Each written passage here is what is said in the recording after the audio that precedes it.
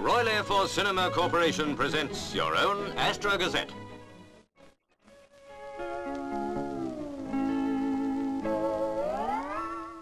First stop, the South Sea Islands, to relax in the romantic sun-drenched setting we're always dreaming about. Unfortunately, dreaming is as far as we get, for this scene is no farther west from London than Hounslow. And although the atmosphere is realistic enough, it's merely the setting for Europe's most unusual barber shop.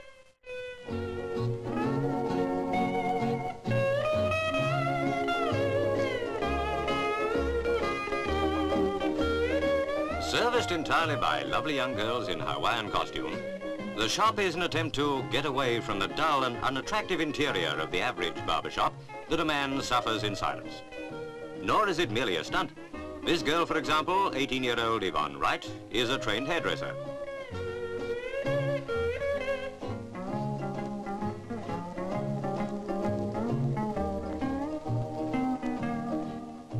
One snag about this place is that you might go in for just a short back and sides, but once you're in the chair, you feel there's no point in hurrying. In fact, you might just as well wait for a manicure and a shampoo and even a perm.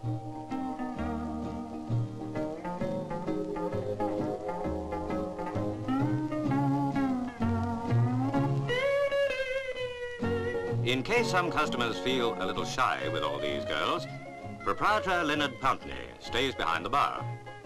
Although the shop is so like an island paradise, it's surprising these bottles of beer are not for the customers. Well, they are, but not for drinking.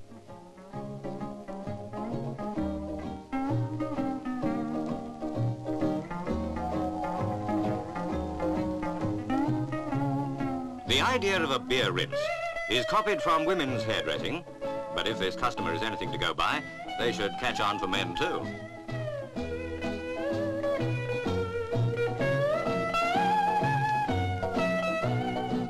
Although the experiment seems to be a successful one, we doubt whether other barbers will copy the idea.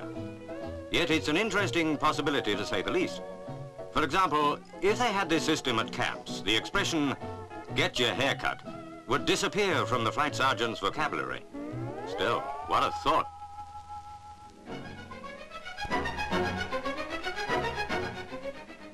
Have you ever seen a pink elephant? Well, for those of you who haven't, let's introduce a place where you can see even stranger things, without the benefit of having 1 over the 8. For this is Britain's craziest pub, the unique, in every sense, inn at Hunsdon, Hertfordshire. A goonland cross between country inn, antique shop, and natural history museum.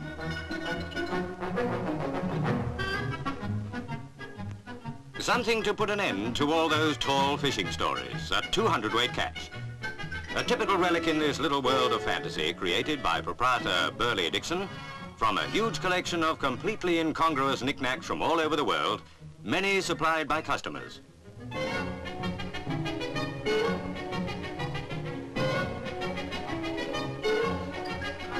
Half the time, visitors don't know whether what they're seeing is real or whether their eyes are playing tricks. You might almost believe you'd seen a couple of guinea pigs in the cheese dish, for example.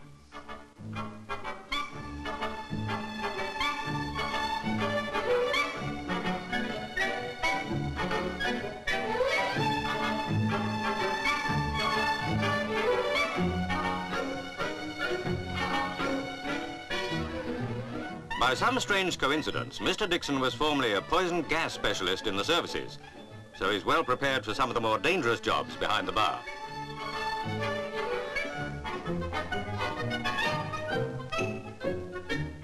The inn, by the way, was built in 1941 as a temporary replacement for the original pub, which was demolished to make way for an airfield and was used by R.A.F. men as an unofficial mess.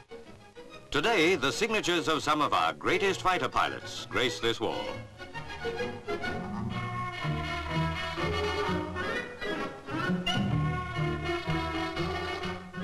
Incidentally, the counter comes from the original inn and is over 200 years old, in contrast to some of the seats, which were obtained quite recently from a crashed airliner. The scratching post, however, is their own invention.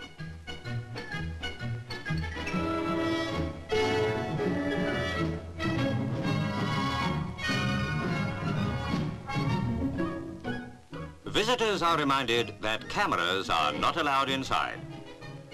So entering into the spirit of the crazy atmosphere, we pretended to be invisible and nobody spotted us. Which, when you see the scenery helping itself to a quick one, is not as surprising as you might think.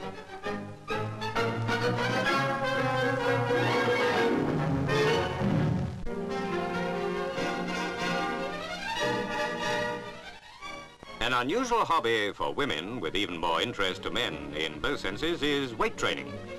And at a gymnasium in Earl's Court, London, practicing what she preaches, is the lovely owner, better known, if you haven't already recognized her, as film and singing star Jill Day. Jill's been training with weights for several years, although she's still glad of advice from partner and trainer Rusty Hood, a former PTI in the Australian Navy.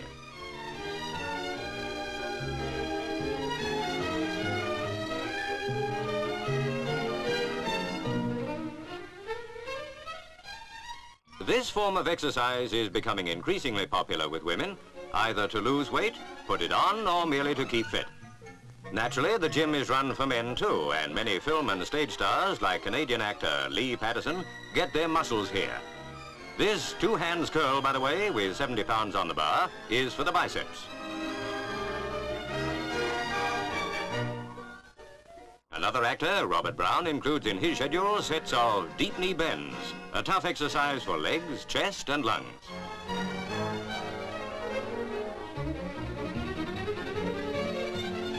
Other resident weightlifters are musclemen James Laurie, a former Mr. East Scotland, and South African Johnny Isaacs, a runner-up in the Mr. Universe competition. There's no slacking off here, for with Jill to inspire them, this is one gym that can guarantee results.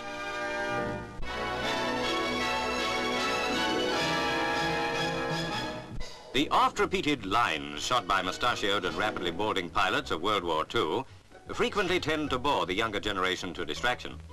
But this is one nostalgic visit to which nobody could possibly be bored. For these present-day windmill girls are renewing a wartime association with the R.A.F. at Biggin Hill.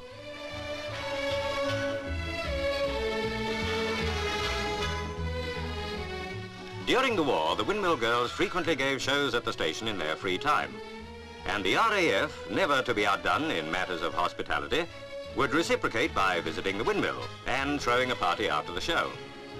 To commemorate Battle of Britain Week, the station commander, Wing Commander Andrews, DFC, renewed this wartime custom and invited the girls to a preview of the station's celebrations.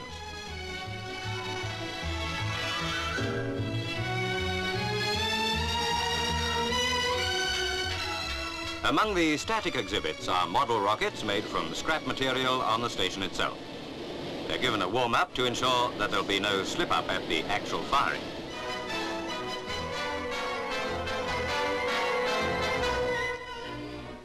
"18-year-old Christine Fraser autographs her first rocket, from one real scorcher to another. But even a glamorous signature won't soften the blow for whoever it lands on.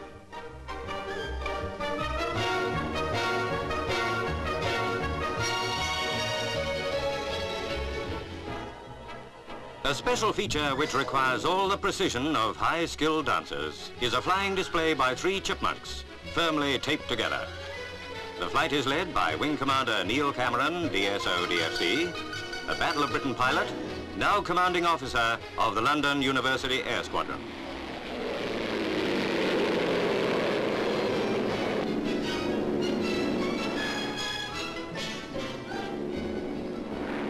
The trainer planes are very different from the Hurricanes and Spitfires that used to perform so gallantly in the skies above Biggin Hill. Sometimes, when the windmill troop were there, they would find that half their audience suddenly called aloft to deal with intruders. Sheila Van Dam casts an approving professional eye skywards.